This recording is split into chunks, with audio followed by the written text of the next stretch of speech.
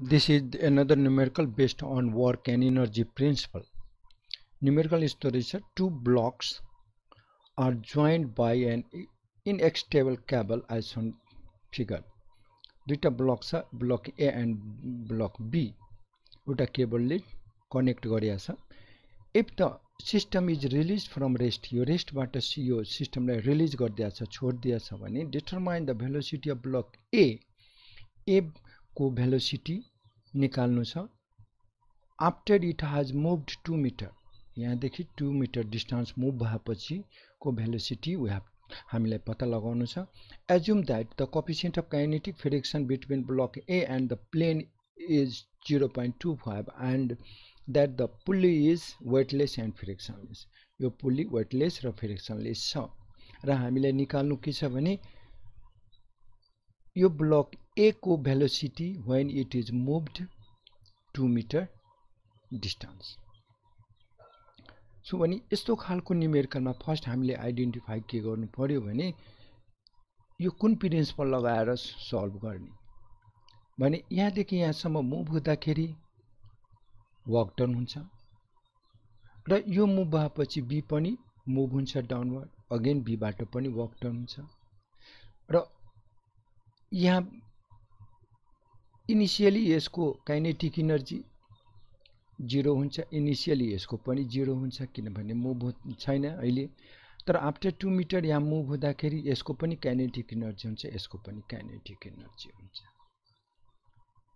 भने हामीले कुन प्रिन्सिपल युज गर्ने भने वर्क एनर्जी प्रिन्सिपल युज गर्ने. र एउटा कुरा के नोट गर्नु पर्यो भने यो एउटै केबलले जोडेको छ भने यो जति मुभ हुन्छ उतिकै यो पनि मुभ हुन्छ र जति यसको भेलोसिटी हुन्छ उतिकै यसको पनि भेलोसिटी हुन्छ. सो हामीले के गर्यो भने इन्डिभिजुअली ब्लक ए लाई लियौं र ब्लक बी लाई लियौं र ब्लक ए लाई मात्र लिएर हामीले के गर्यौं भने वर्क एनर्जी प्रिन्सिपल युज गरौं. जब ब्लक यहाँबाट 2 मिटर मुभ हुन्छ, यसको फ्री बडी डायग्राम यहाँ छ. यसको फ्री बडी डायग्राम हेर्दाखेरि हामी यहाँबाट हेर्न सक्छौं. यसको फ्री बडी डायग्राम यहाँ छ. अब इनिशियल पोजिसन यो छ र आफ्टर 2 मिटर मुभ भएको पोजिसन यो छ. इनिशियली यसको भेलोसिटी 0 छ र यो पोजिसनमा आउँदाखेरि velocity let us assume be the velocity र यो बडीलाई 200 केजी छ भने वेट डाउनवर्ड हुन्छ र रिएक्सन के हुन्छ भने यसको परपेन्डिकुलर टु द सरफेस. यो भने नेट अपवर्ड फोर्स लाग्ने फोर्स के हुनुपर्छ भने 0 हुनुपर्छ किनभने परपेन्डिकुलर फोर्स कुन हुन्छ डाइरेक्सन मुभमेन्ट यसको 0 नै हुन्छ टोटल नेट फोर्स. भने यहाँबाट हामीले एनए को भ्यालु निकाल्न सक्छौं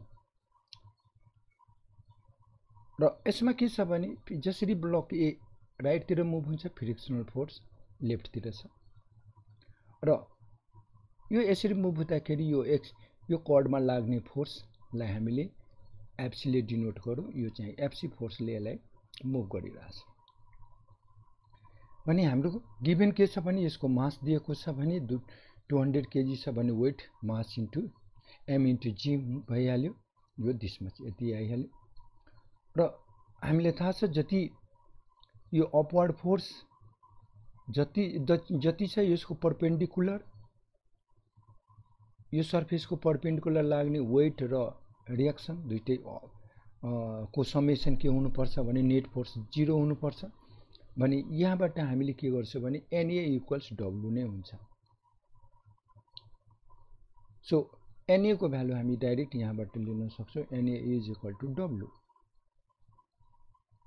अनि यहाँबाट हामी फोर्स एफ त्यसपछि हामी फ्रिक्सन फोर्स निकाल्न सक्छौं म्यु into NA.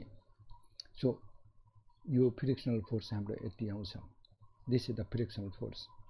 Now we can apply the work energy principle. So T1 initially here, T1 plus work done from position 1 to 2 must be equal to the final kinetic energy T2. So initially it is at rest, so kinetic energy is 0. Now work done. Work done कति हुन्छ भन्ने कुरा हामीले यहाँबाट निकालौँ भने यो frictional force opposite direction, यो frictional force के छ अपोजिट डाइरेक्सनमा छ र कति मुभमेन्ट भइरहेछ 2 metre, so frictional force negative हुन्छ र यो frictional force into 2 metre distance it is negative and positive work is due to this force FC, यो फोर्सले गर्दा अनि यो पनि मुभमेन्ट 2 मिटर छ सो एफसी इन्टु 2 मिटर यो के भइहाल्यो भने work done from 1 to 2. Now final kinetic energy half am V square, हामीले V2 लाई V मानेको छ सो यसलाई हामीले इक्वेसन 1 मानौँ. सिमिलरली हामीले के गरौँ भने यो ब्लक B मा अप्लाई गरौँ work energy principal. So initial position यो छ जहाँ के छ भने भेलोसिटी 0 छ. यो फ्री बडी डायग्राम हेरौँ यसको. अनि फाइनली यो पनि 2 मिटर मुभ हुन्छ र भेलोसिटी सेमै हुन्छ V2 इक्वल्स VA मान. र यसमा पनि के छ भने यसको वेट तलतिर छ र टेन्सन माथि छ भने यो लाग्ने फोर्स के छ भने यो यसमा लाग्ने FC इक्वल्स W नै हुन्छ. सो हामी अब यसमा चाहिँ वर्क एनर्जी प्रिन्सिपल लगाउँ. यसको वेट कति हुन्छ मास इन्टु जी, यो हामीले क्याल्कुलेट गर्यो दिस मच आउँछ. अब वर्क एनर्जी प्रिन्सिपल फोर कसको लागि ब्लक बी को लागि T1 plus work done from 1 to 2 which must be equal to T2, that is final kinetic energy. So initial kinetic energy 0 हुन्छ, भेलोसिटी 0 छ. Final kinetic energy मा velocity हामीले V assume गरेका छौं. वर्क डन यहाँदेखि यहाँसम्म कति हुन्छ भने त्यो पनि निकाल्नु. त्यो हामीले निकाल्दाखेरि के देख्छौं भने फोर्स अपवर्ड लागिरहेछ FC र वेट डाउनवर्ड लागिरहेछ र डाउनवर्ड मुभमेन्ट भएकोले वेटले गर्दा जुन वर्क हुन्छ त्यो पोजिटिभ हुन्छ.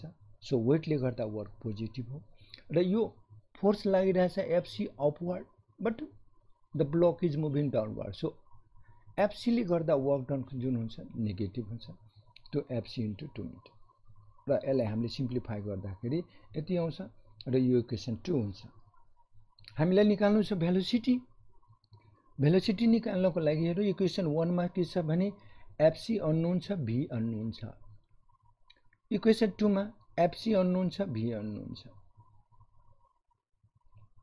भने हामीले यहाँबाट हामीले दुईटा कुरा यसमा इक्वेसन दुईटा अननोन छ र दुईटा इक्वेसन छ भने वी क्यान सल्भ दिस. र हामीले यसलाई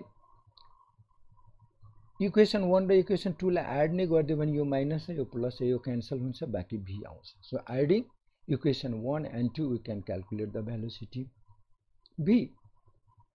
V हामीलाई निकाल्नु छ र V हामी या दुईटै इक्वेसनलाई हामीले एड गरेर नै निकाल्दिन सक्छौं र दुईटै इक्वेसनलाई एड गर्यो भने भेलोसिटी हाम्रो यति आउँछ.